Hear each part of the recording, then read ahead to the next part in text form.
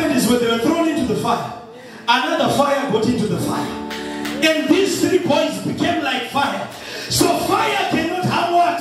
I don't know if I'm talking to somebody right there. Fire signifies authority. That means they were given authority over the fire that they were in. When Moses encountered the fire that was burning at the bush, the fire said to Moses, "You shall go and deliver my children